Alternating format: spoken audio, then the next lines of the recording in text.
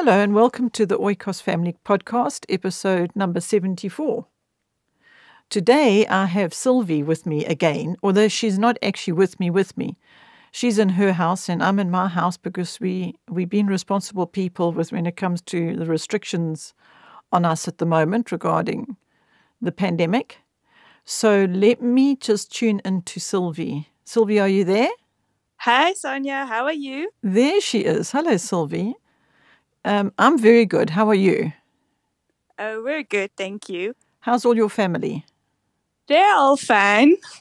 Good. Everybody healthy? Yes, luckily, praise the Lord. And how's life in the pandemic for you guys? Yeah, it's all right. It's carrying on a bit long now for everybody. Even for us introverted people, we kind of feeling like, hey, we want to start talking to people now. But yeah, life just carries on as per usual. We're doing our Bible and we're doing our lessons, and yeah, we're just carrying on. Must be different for you guys there in Oikos, like with all the regulations. Yeah, it is very different, and we have all kinds of new challenges that we didn't have before. But I said to somebody last night, because I was on a Skype conference call with them, and I just said to them that even though the challenges are so difficult, we are actually finding that we are better for them. In that, we're experiencing the growth of the challenges and the, I don't know, I have a sense that we're all going to come out of this better people on the other side, and a better planet and better people, and I don't know, I just feel like everything's going to be better. I know that's not what a lot of people think, because people are really suffering with the economy and all of that, but that's one side of the suffering. And, I think also the other tremendous sadness is the loss of people. This morning I heard of a cousin of mine who has passed, and that is just desperately sad. So, you can't say you're better for that, but you know what I mean? I mean, there are a lot of things in this challenge, in this pandemic, that I'm experiencing is helping us to be better. We're having to look at things differently, consider people differently, have consideration for, in a new way. I mean, just like what you've said now, you introvert people and you like being on your own, but actually you're starting to value others and being with others now. It's taken all this time. Maybe if the pandemic was lifted sooner and the restrictions were lifted sooner, you wouldn't have arrived at the place of, just feeling that value of actually the social side of life. Do you agree or not? Oh yes, absolutely. No, and there's blessings everywhere in the challenge, and we'll definitely all come out of this pandemic at the other side changed people, and yeah, definitely for the better. And one of the things that can be for the better, which you and I touched on last time we were chatting on a podcast, and we were speaking about board games and playing board games. And then right at the end of that podcast, you chatted about Read Aloud. And I've thought about it a lot since then, because we said, well, we've chatted so much on this particular podcast. Let's save the Read Aloud chat for our next podcast. And so here we are at our next podcast. And from the last podcast to this podcast, I've been thinking about the Read Aloud. And I was thinking there too, people maybe will have more opportunity now. I don't know. I'm just being a little bit presumptuous, but perhaps people, families, parents will have more opportunity, more time to have time for Read Aloud. And then if they do have, they maybe will start experiencing the value of Read Aloud in a greater way than they have before. What do you think? Right, I agree, and I also think that maybe now with all the challenges, people are actually going to be a bit more intentional about reading to their children. It's not always about, oh, I don't have enough time. It's also like, how are you using the time that you have available? Yeah, true. And so now that we're having all these challenges, maybe people can be a bit more intentional about picking up that book and snuggling on the couch. Mm. You say be more intentional. It is actually another theme that we've been running with for a couple of years now, intentional parenting, and being intentional about making time to have a treasure hunt. Remember, we touch on that every now and then. It seems like this year is the year to really be digging for those treasures, because there's so much crisis around us, really. You know, there's so much suffering and so much sadness, and so we need to try and find the treasures, because it'll be easy to, you know, fall into darkness very quickly if we focus too much on the crisis. So we have to be intentional about looking for the treasures. And the one treasure is this read aloud time. When I was thinking about it between last podcast and this one, I was wondering, I wonder if Sylvie experienced read aloud as a child. Did you have read aloud time with your family when you were a child and growing up? No, not at all. It's so very sad, but no, there was never a time where my parents picked up a book and read it to us. It's very sad. So now that is different to you now, because that is something that you are very intentional about. You guys, your family, you do a lot of read aloud time, don't you? Yes, we try and do read aloud every day. In our family, it's more my husband who reads aloud to the children. It's a whole story how that started. But I think it's definitely the exception where we're grabbing an early night without read alouds. The children will definitely say, oh, you know, one more chapter. So, yeah, we try and do it every day. So now your children are growing up with read aloud, but you grew up without parents having read aloud time in your family. I'm just wondering now about how different those two pictures look, because my experience in childhood was having read aloud time. My parents did have a night a week for read aloud, and we had another night a week when we listened to a radio station before TV days. There was a radio program at 7:00 on Friday night, and, you know, we all had an early dinner so that we could be finished by 7, and then we could all sit around the radio and listen to this radio station. It was quite interesting when I was thinking about it, how different it is now. But anyway, I grew up with that sort of real intentional parenting. My parents were very intentional about their read aloud time and playing family board games and doing puzzles. And in fact, when I was pondering on it, I was thinking, now, what books do I remember that my mother read aloud to me? And would you believe it? But I actually remember her reading the encyclopedia to me. My grandfather, one year, my grandfather gave us this big fat encyclopedia, you know, not like a one for every letter of the alphabet. It was just one encyclopedia. And it was so interesting. And she used to take this huge encyclopedia out and sit down, and she'd read just randomly out of it something of interest. And for some reason, that really has stuck with me. That's one of the first books that popped into my mind when I thought of my mother reading aloud to us was this big green giant encyclopedia, you know. So now that you didn't grow up with being read aloud to, but your children are growing up with being read aloud to, why would you say there's value in it that you're finding now that you felt you missed as a child? Oh, there's so much value in read aloud. I don't even know where to start. I think that one of the biggest blessings in read aloud is the time you spend on the couch together, snuggling and sharing the story. And then there's all the things you learn from the story. There's just really no end to the blessings, in my opinion, when it comes to read aloud. Now, when you mentioned your radio program earlier, I do remember that my parents bought us books that came with cassette tapes. Do you remember cassette tapes? Yes. Right. So I think that me and my siblings did was listen to those cassette tapes over and over and over and over, and they were full with it was like fairy tales and just little short stories.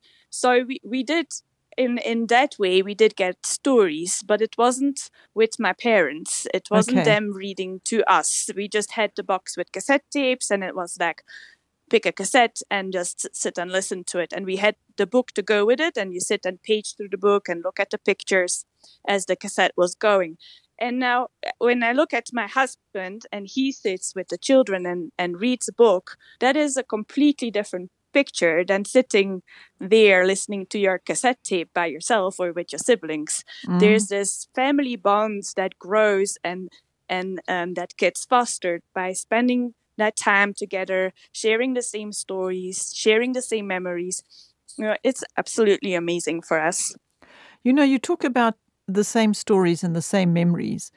I think that's what stands out to me as if I think of my childhood and me being read aloud to, and then if I think of me as a parent reading aloud to my children, it's two different experiences, obviously. But the childhood one, I grew up with a family of only boys. I was the only girl in the family, and I had one brother that was very fidgety, so he didn't know how to sit still. And read aloud was a time for my mother to encourage him to learn how to sit still. And not that he had to sit on his hands and be still and listen to the story, but more just not charging around and climbing the tree and jumping around and like he was just doing all the rest of the time. So this time of read aloud, actually, I remember so well, whereby we were having to encourage, all of us would have to encourage him to use this time to just be still and just to sit and listen to Mom reading the story. And that comes to mind when I think about my childhood read aloud times, and that's just one area that I remember that being of value to that particular brother, because he was having to learn, how to sit still, and read aloud was about the only time that could be really well trained in him. So that's one memory of just if we're thinking of the value. There's so much value, the best one being the memories. I mean, I've, as you know, have lost some of my brothers. And so for me to have these wonderful memories now of the time that we had in our childhood to sit and have read aloud time and to sit and have family time, they're very, very precious to me now, as you can imagine, versus if I hadn't had that time. I don't know how that would be feeling right now if I didn't have such wonderful, fond memories to be pondering on now that I don't have them here on earth. But the fact is that my mother and father created those memories for us when we were growing up. And I think the meaning and the value of that has been so great to me that I know that I have wanted to carry that through to passing on to our own children. So when I was raising our children, read aloud was a huge part of our everyday, like hours and hours, but it was actually not only just because I had discovered this wonderful value of read aloud because my mother read aloud to us, but it was because we had chronic illness. And so if you've got a child suffering in bed, there's not much you can do but read aloud, So we always used to start with the Word because that's our favorite, and spend time in the Word and then move on to a book and then, read aloud time while you had a child that was, in bed or suffering or struggling with health. So it meant that our read aloud time was very, very extended every day. And because of that, I have from that now experienced huge value that has come out of that. That wasn't because I was doing intentional parenting or because I was aware of how wonderful it would be if I added more time to our read aloud every day. I wasn't aware, even though I'd come from a household where I had experienced as a child being read aloud to. It wasn't that caused me to be convicted to read aloud to my own children, and yet my circumstances caused me to spend a lot of time in read aloud.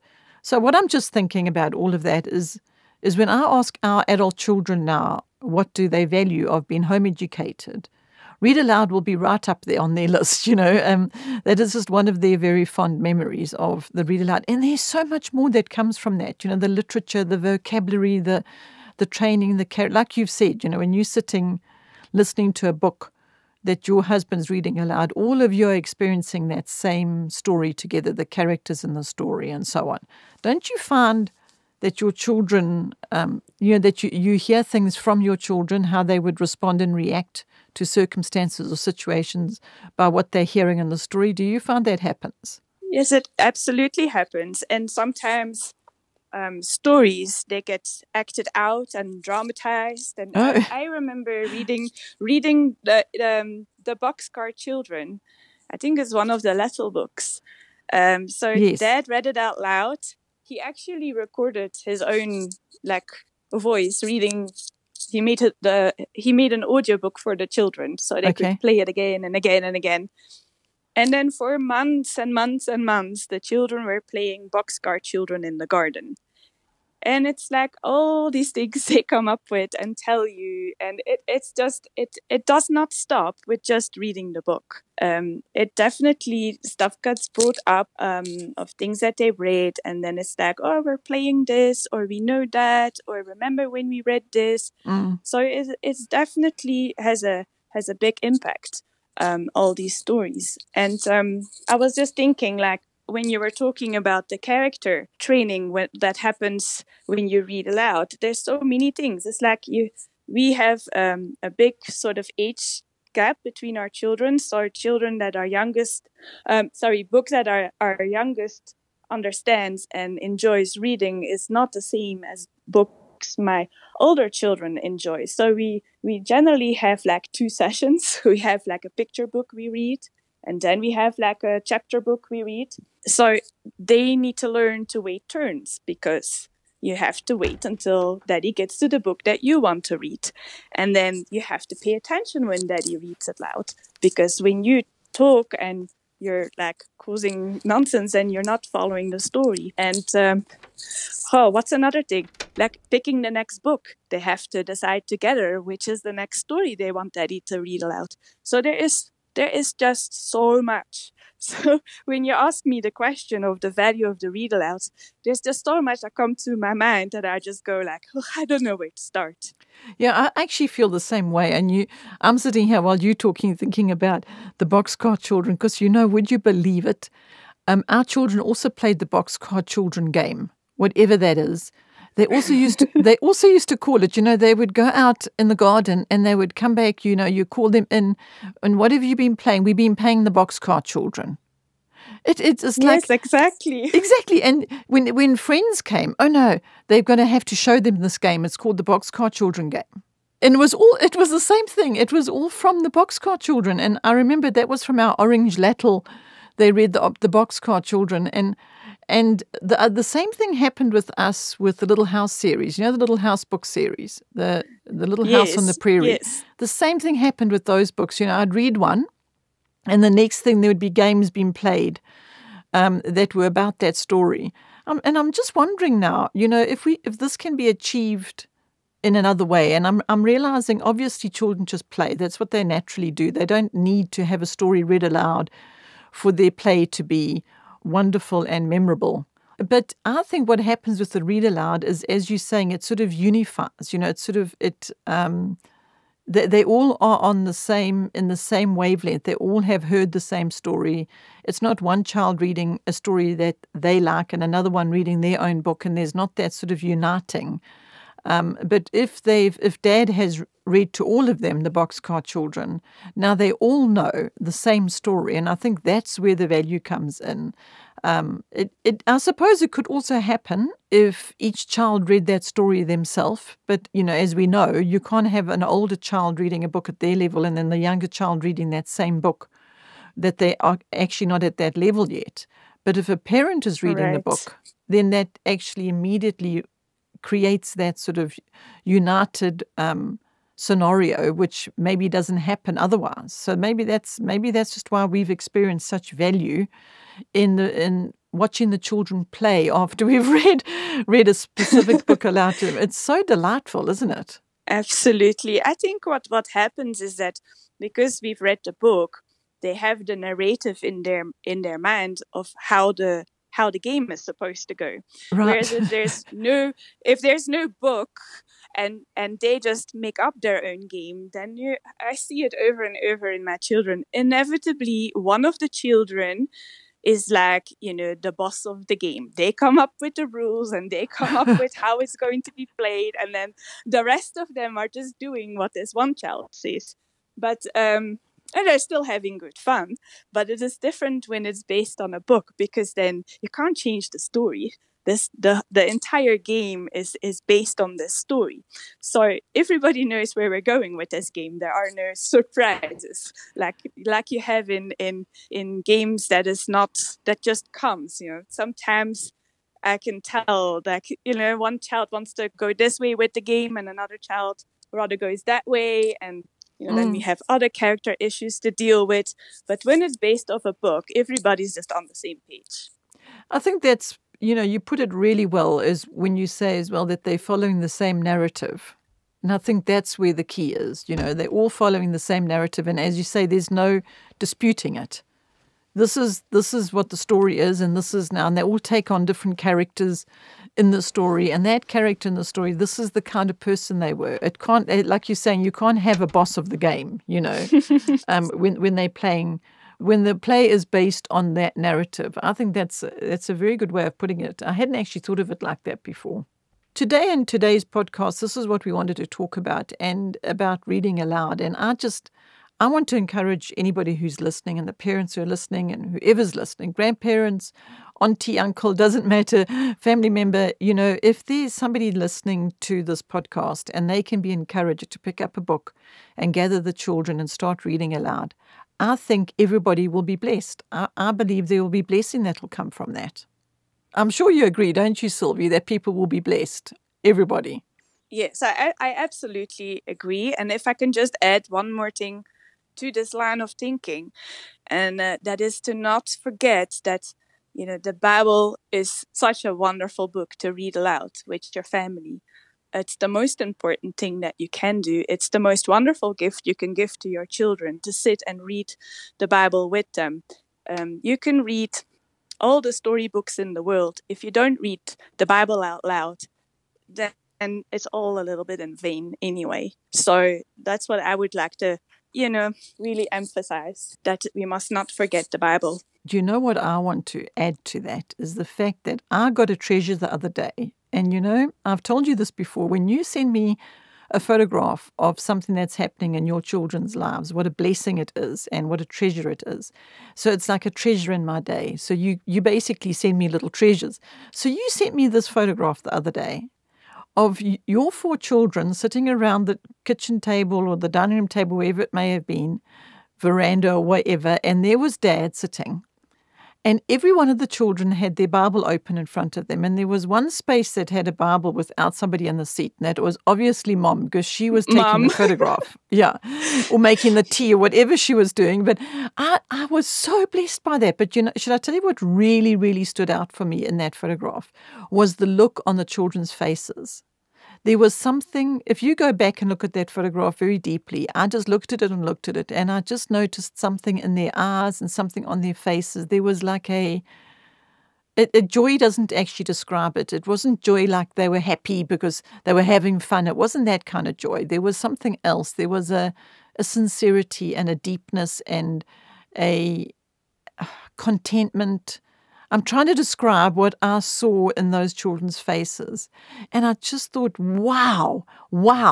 If that had, as you said, if that had just been a storybook, just reading a storybook, they would clearly be enjoying it because, as we've discussed before, you don't have children that say, no, I don't want you to read aloud. Well, in actual fact, a mom at one mom's retreat did tell me that her child told her she doesn't want her to read aloud. She wanted to read the book herself. So that one didn't go well. But in the picture that I saw of your husband, and this was just a few days ago, I think. Yes. He was reading, he must have been doing a Bible study. Oh, I know what else was fantastic about this treasure, was the fact that you said it's lunchtime and we haven't stopped Bible study and you hadn't got to anything else. That was such a normality in our lives. We would start with Bible study and just not stop because there was so much to gain from it. And it sounds so serious when we say Bible study, but it was literally just reading from the Word and then discussing and reading and talking about it and reading. And I know our circumstance was quite unusual in the fact that I was extending Bible study because we were doing an infusion, and the infusion was going to take a few hours. And so we did a Bible study and read a story and did some art or whatever we did. But here, what blessed me about your photograph is you were just having a normal day, an everyday day. It wasn't that you were doing Bible study because one of your children was having a blood infusion and, this is the thing to do. Now, that was my story. My story was we were doing extended Bible study because of that, so I thought. But then, when that wasn't the case, such as we weren't doing an infusion on that day, then we had received so much blessing from the time of experiencing when we had extended Bible study that then just became the norm for us, So I was just blessed because of the fact that here was your family not having reason to only do Bible study all day or morning, but you did anyway. And you were blessed by it. Am I guessing right? Yes, absolutely. Although I don't know if we didn't have a reason to do it, I think it is the most important thing to do. Yes. But I understood what you meant. But it is the most important thing to do. So we like to start with it. And yeah, that picture was Monday, this week Monday. It was well past lunchtime, and we were still in our pajamas. Oh, fantastic! Doing Bible study, and then it didn't feel like you could get stressed out because you haven't done your formal studies yet, or there's still so much to do. It was just such a relaxed. Exactly. Like this was just, how it's supposed to be. So I snapped a picture and I send it to you because I was like, well, I want to share my blessing. Well, thank you for sharing the blessing. And I really, if I have to be honest, I must say that actually I did extended Bible studies because we were going through suffering. Like you say, there was a reason. That was my reason. We were going through suffering and there was only one place to turn to, and that was the Word. So I used to grab it. And we used to spend time there because that is what helped us to get through our suffering, was spending time in His Word. But what blessed me about your picture was, as you're saying, there wasn't that need, that sort of reason. And yet it is God. God's reason should be enough. It should be that He wants us to get into His Word every day. It shouldn't be that we're getting into it because we've got suffering. What happened with us is we started because of the suffering, spending so much time in the Word, and then we just carried on when we were through that valley. We carried on with that model or that habit. What a good habit to have, to spend so much time in the Word that it becomes actually your priority. And once you've experienced what you're talking about, the blessing and the peace and no stress. You weren't feeling at lunchtime, oh my goodness, we haven't done maths or language yet, from what I gather. You weren't having those feelings. No, not at all. And then if I could just share what happened after that picture when we finished up, the children, every single one of them, went to their dad, gave him the biggest hug imaginable, and they just said, "Daddy, that was amazing. Sure. That was amazing." So it just made my heart just so happy. Yeah, that was really great.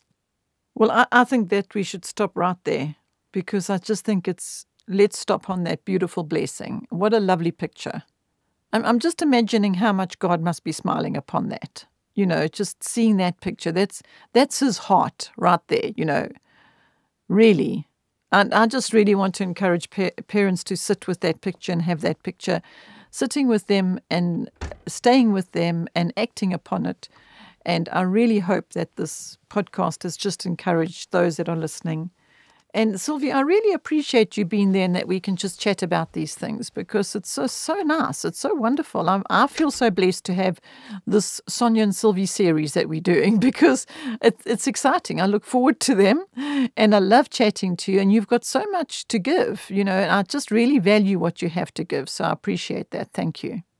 Oh, thank you so much. It's really humbling to hear you say that. And it's an absolute joy and a pleasure to be doing this podcast with you.